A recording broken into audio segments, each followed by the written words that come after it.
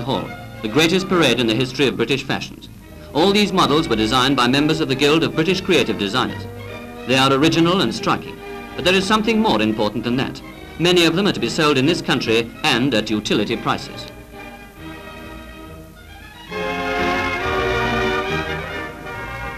Fine feathers make fine flourishes, and they seem to be increasingly popular. Look at this lovely gown in white slipper. Hello, who's that going past? Ah, here she comes again. It must be someone from one of the Eastern European states. Her cloak certainly shows signs of being under Russian influence.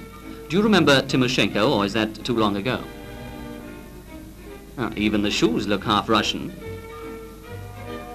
And now for the Grand Parade. Oh, by the way, what we said about utility prices doesn't apply to the Silver Fox. So hang on to your coupons for a while.